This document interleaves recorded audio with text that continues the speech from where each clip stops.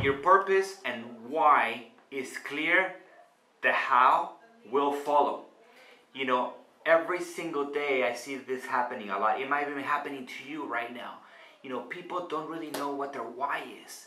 Why are they doing what they're doing? Why are they waking up every single morning going to work, right? And then you got to think about what your purpose is. You know, what is that you're trying to accomplish? So, you know, I think one of the biggest things that you could do right now is first start with your why.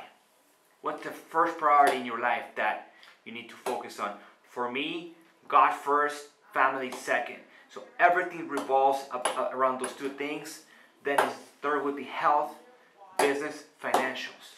Then how do you find your purpose? You know, and I think this is something that a lot of people are struggling with. You know, what am I here for? What's my purpose? You know, right now I know one of my purpose is to be a great father, to be a great leader, to help mentor others, to give back. And those are the things that make me the happiest. It's where I feel the most fulfilled. So think of your why, think of your purpose. It might take you some time, but once you know it, sky's the limit.